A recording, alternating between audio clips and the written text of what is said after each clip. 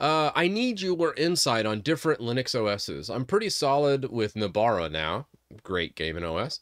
But I always keep other distros in mind, as you and a couple others have shown various distros. My first ever distro was SUSE back in '99.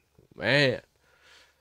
I don't focus too much on distros. I obviously have my preferences. I really like Debian just because it's kind of like a base stock OS. But as far as, if I need bleeding edge drivers, like, if you have a brand new hardware, a lot of times you're going to want like an Arch based install, or maybe a development branch like Debian SID if you really want to stick with like APT package managers.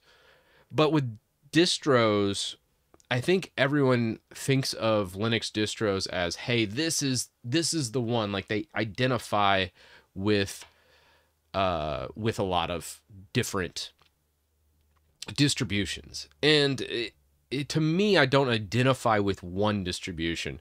A lot of times when it comes to Linux, I just use whatever's there, and I don't really care these days what distribution that is. It just ends up being a package manager, and if the package isn't in the package manager, it makes a little bit more of a headache, but then I can just build from source. So to me, just use whatever's easiest for you and work with that. Obviously, don't do a fork of a fork, or, those types of things. Stick to a more main branch distro, I feel like, is the way to go. But past that advice, just pick whichever one feels right to you and stick with it, or not. I don't really care. It works just fine.